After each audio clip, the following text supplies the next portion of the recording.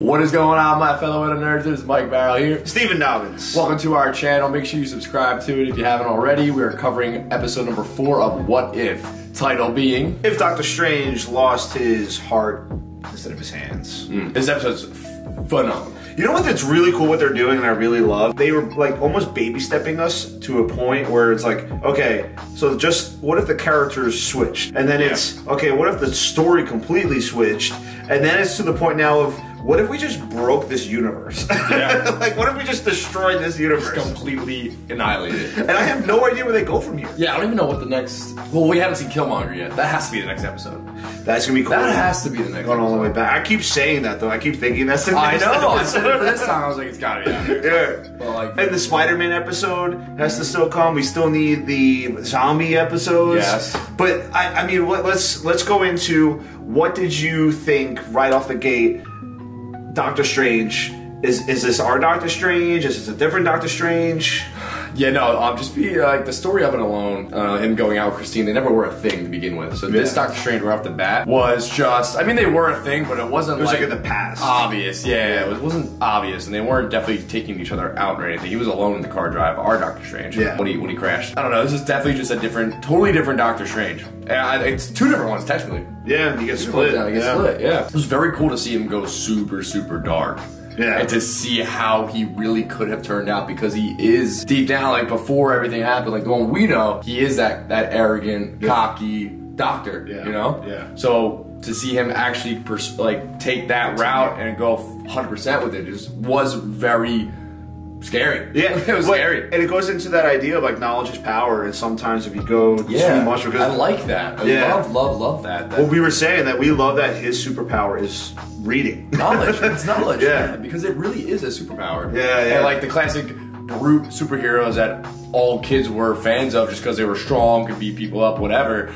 This is just a totally different take on a hero that needs to be, I think, explored more when it comes to superhero, like the genre. Yeah, no, the more you read, the more you know. And then the responsibility with that knowledge. Yeah. Because he took that knowledge and did terrible things with it. Very terrible. Like some books you weren't even able to read. No, right. And there was levels. Level too. Yeah, right. Which is, hey, make sure you read, kids. But yeah, I agree. I definitely think it was strange right off the gate. No pun intended there. But it was strange right off the gate how nice he was with Christine, how excited he was. The fact that they were going to an award show instead of like a conference that he always talks at. And I was just like, wow, I really like... And that's what's really sad about the episode. I really liked him in the beginning. Yeah. And then by the end, you're like, come on, man, what are you doing? Like, stop. That powerful montage broke me. The song, the way she kept dying. Yeah, I'm like, not only did you watch her die the first time, you forcefully put yourself through like 7 more times. In different ways. To try to fix it, and you couldn't. Yeah, you ever see that movie, The Time Machine? That's what it's... No. I think it's based off the book that became the movie, which is like,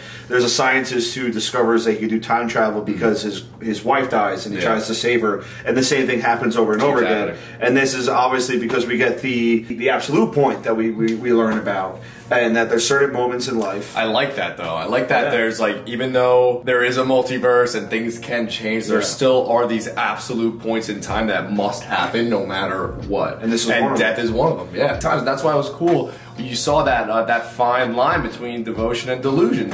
Yeah. He was delusional. Yeah. You're not gonna save her, dude. No matter how devoted you are to figuring it out, it's not happening. And I guess like sort of the thesis to it is, you can break your body and be okay. But if you break someone's heart or their mind, it shatters your mind. Yeah. The one character I loved in this episode is the librarian of the show. Yeah. He was awesome. He was so cool. That's how he gave us those one-liners. Yeah. Devotion, the fine line between devotion and delusion, and how love can shatter your mind. Yeah.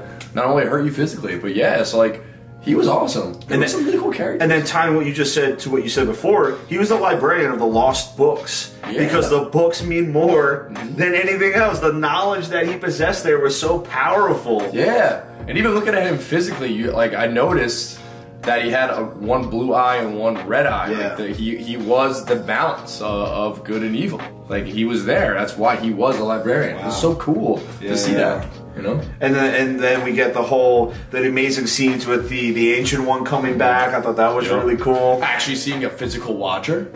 Whoa, that was one. All right, let's get to that point. That broke me. When the Watcher broke through and was like, I could save you, but I'm not going to. Doctor Strange said, I know of you. Yeah, and he felt the presence and everything. I'm going now to my theory. This is the Doctor Strange of Spider-Man. Wow. It is. Has to be. So. I'm 100% in. I don't know. Dude, I've been saying this since the beginning, though. What If has direct ties to the universe. You're not spending this much money, this much talent. You're not introducing someone like the Watcher. Doctor Strange noticed him. Yeah. He noticed him. Oh, come on. And he's evil. The Spider-Man, he's fighting him. He has the same kind of bluish, darkish outfit. Yeah, I still don't understand why Doctor Strange has agreed to doing what he's doing with it's not smart. Like, imagine Doctor Strange, or I guess Spider-Man, or something. I don't know where. When Wong tells you not to do something, you're pretty sure you shouldn't do that. It happened in this episode. He said, don't do something. like, clearly that man should be a Sorcerer Supreme. Oh my god, yeah. What do you think? How is What If tying into the universe? You don't think it's tying in? I don't know, dude. It's like, I mean, it's kind of becoming convincing. Like, I could see this Doctor Strange being the Doctor Strange in a way, but I just don't know how he would have got there. Yeah. I don't know how he gets out of where he's at right now because he's in a broken universe. It's destroyed. There's nothing that you can't escape. He's locked in a prison. Where is he? How is he going to get out of that? Unless the Watcher helps. You know, I want to go down on the train that the Doctor Strange we're seeing in Spider-Man is Mephisto in disguise. That would be. That's cool. what I want to go down. That would be cool. dying. I will. You go down on that train. I'm with you, boss. I'm with you, Wow. boss. I 100% think that's it. So I just think it would be so cool. The misleading. Everyone's saying that Wanda's going to be the protagonist of Doctor Strange. But what if it's Doctor Strange? That would be mind-blowing. And again, it was cool to see in this episode versing himself. Yeah. It was so cool to see that. And then he loses. So imagine live action taking on himself. Wow, with Wanda there. And somehow Vision has to tie in. Where's our White Vision? Yeah, who the hell knows what happened there? It's like... That's still a thing. We'll never know. Right? Like, is he just... we're never gonna know. Like, was that just... So, 5 movies later, he'll show up and he'll be like, oh, you did it again, Mom. But what if Vision all of a sudden... Now, this is a total, left field. What if he's a multiverse traveler? Because he's made up of... That Vision was just made up out of Wanda. True. So, what if Wanda gave him the ability to just... Bye, Vision. I don't know. I don't know. I'm trying to think of anything that would get Doctor Strange out of that... I don't even know what you call that. A chrysalis of time? It's like a prism or something. I have no idea.